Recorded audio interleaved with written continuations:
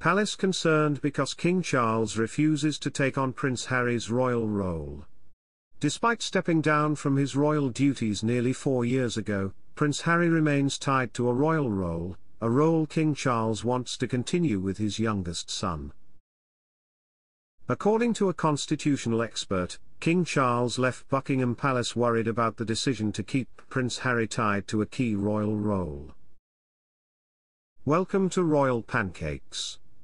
If you are new here, please don't forget to subscribe and click the notifications bell, so you don't miss any news about the British monarchy.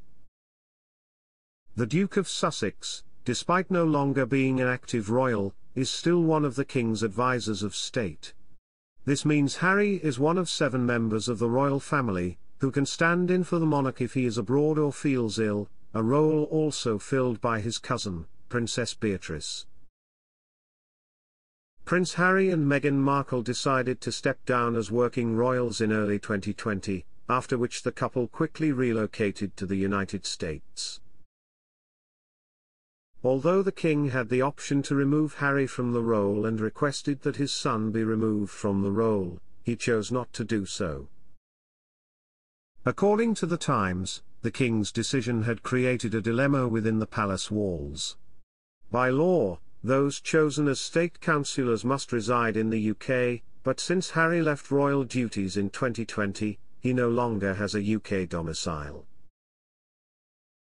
Earlier this year, the Duke and Duchess of Sussex were asked to leave the home they owned in the United Kingdom, Frogmore Cottage. The couple confirmed the news in a statement saying the house was a gift to the couple from the late Queen. Dr. Craig Prescott, an expert in constitutional law, told the publication, "We are truly in uncharted waters here. The situation surrounding Prince Harry is not something the law easily allows." The idea of the king's second son choosing a life outside of his royal duties is not something the law has entertained, and I imagine Buckingham Palace would be concerned. King had the opportunity last year to depose him before the State Legislative Council, but he chose not to. Earlier this month, Harry returned for a short visit to Britain, where he stayed for less than 24 hours.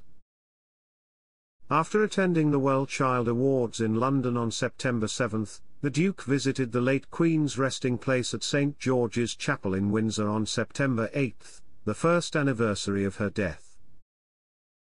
Without a base in Britain, Harry was forced to spend the night in a hotel after being denied entry to a royal residence for failing to give sufficient notice of his trip.